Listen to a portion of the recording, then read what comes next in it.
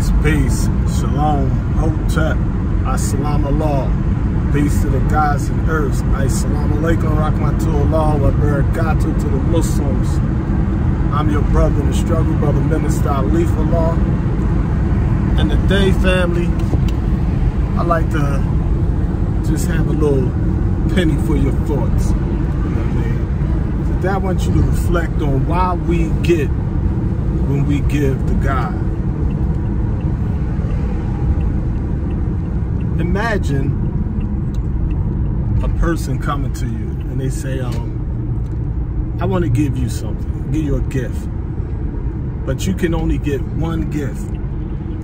And they put down a penny, a nickel, a dime, a quarter, a 50-cent piece, a dollar piece. They put down a dollar bill, $5 bill. They even put down 10s, 20s, 50s, 100s, even a $1,000 bill. And on the side, they write out a check for $10,000. And they say you can only pick one. Which one would you pick? Some people would take the cash. Some people take the check. But imagine the laughter when the foolish man came and he took the penny. And everybody's like, why you take the penny? You could at least took, you know, the dollar and got you 100 pennies in return. But the foolish man smiled and walked away with his penny. And he took his penny and he went to a coin collector, a numismatic coin collector. And he gave him the penny. And when the coin collector looked at the penny, he said, you have good observation. Because most people don't realize in 1943, during World War II, there was a scarcity of copper in the United States of America. The United States Mint stopped printing copper pennies. So the zinc-covered pennies that had to be used was covered with steel and things of that nature there. It was real rare. But in 1944, there was a rare penny that this foolish man received.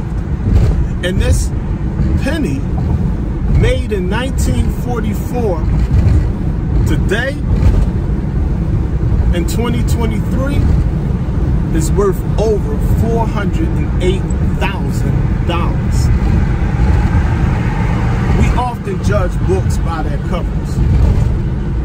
When Master Muhammad in the 1930s would pick his ministers, he modified his mathematics one day and explained to the ministry class. In the past, I let y'all pick the minister. Y'all would often pick the smartest one, the loudest one, the tallest one, the most educated one, the most articulate one.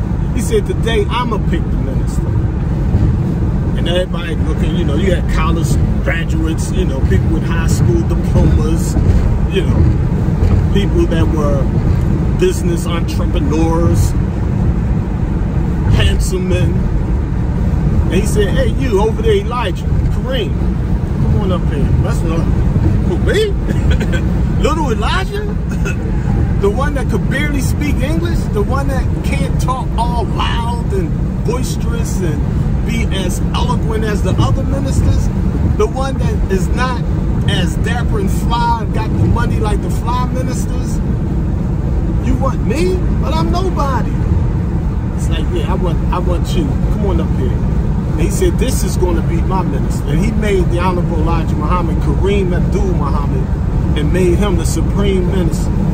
Ultimately, he would be known as the first, last, and only messenger of Allah.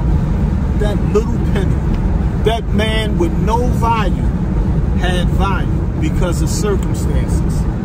Because God saw something in him that others did not see. And that's how we are often in this day and time. We think that, you know, you got a Maybach, a Rolls Royce, a Tesla, red bottom shoes, red bottom hats, big diamonds, you know, giant mansions, all the material trappings of Satan's world, that's where your value comes from. but your real value comes from the careful observance of truth. And Master Fard Muhammad knew that the Honorable Elijah Muhammad had it in him not to change the teachings as he taught it to him. And the Honorable Elijah Muhammad, he used that legacy to help teach his ministers. And he explained to us in How to Eat to Live, leave my teachings as it is. You may not think that that old raggedy message to the black man, that little Muhammad speaks, those lessons, you be like, oh, if we was to take and build on these lessons, they'd be way more sophisticated. Fine, do that on the side. But leave his teachings as it is. Don't take away anything from the life-giving teachings of the Honorable Elijah Muhammad. You can add on to the cipher, but make sure you understand that's you. That's your Islam. You have to teach the people. The Honorable Elijah Muhammad teaches us. And don't say that without telling the people where and when the Honorable Elijah Muhammad said it. Because often we say the Honorable Elijah Muhammad teaches this and that, and the messenger be like, I don't teach that nonsense. I don't teach that tricknology.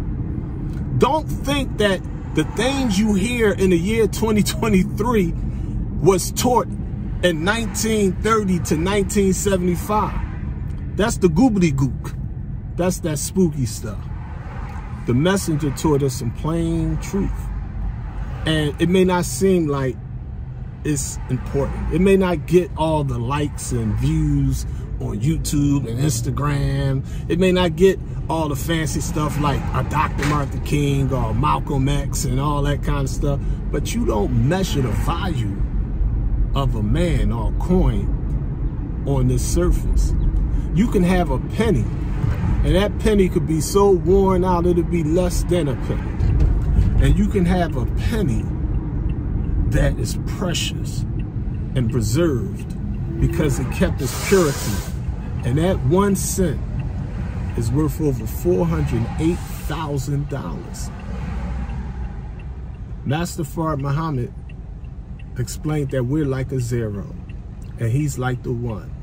If you put the zero on the right side of a 1, you increase the value to 10. And if you put that same 0 on the left side of the 1, it becomes 1/10 of 1. It loses 90% of its wealth, of its value, just because it's in the wrong position. So you wonder, why can't the fish fly like the bird? Why can't the cat bark like the dog? It's not his nature. Your nature is to be God. Your nature is to be a goddess. Be yourself. The struggle continues. And remember, only the messenger's message can guide you through this age of mess. Peace.